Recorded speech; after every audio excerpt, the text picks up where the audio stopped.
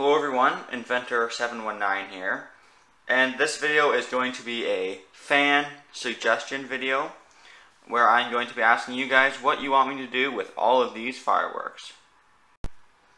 And just before we start, I'll turn on my weigh scale, just if you guys are curious. There it says 0.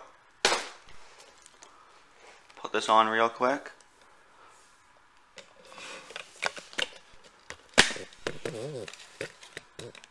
.5 pounds of fireworks. Let me show you what's inside.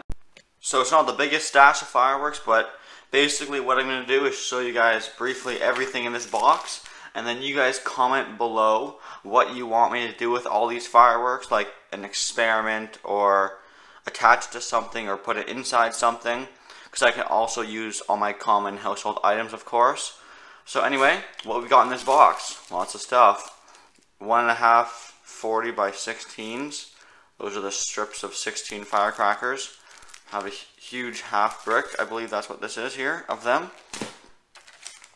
Lots of individual firecrackers like mini dynamite, bunker busters, ground blasters. These are like the little ones you can just light and throw, and they're also waterproof, all of these. We got all these fire cracklers. They're the Canadian version of the fireworks, basically. Nothing too exciting, but they just spin on the ground, shoot up, and crackle, I guess. Lots of matches, whatever you want those for. Huge strip of mini firecrackers. They look like this. I have some loose ones as well. Very short fuse. Also have some long fuse. A few novelty items such as these magic black snakes, little flying bees that spin up in the air like that. Of course you got the sparklers, snapdragons that you throw on the ground and they explode, caps for cap guns, shot shell. I also have some pistol primers. If you don't know what these are, they're just those little things like that, meant for the back of shotguns. Booby traps. These are like the strings inside Christmas crackers that you pull and they explode. Fun for pranks, I tell ya. Got a few Black Hat bottle rockets, not too many. And now mostly repeats, just like more sparklers. A lighter. These are the 40 by 16s I was talking about, which is what this here is full of. These little packs of guys that sound like machine guns when you set them off. Again, more firecracklers. That's what they look like. Oh, this box is empty. Never mind. Bunch more of those.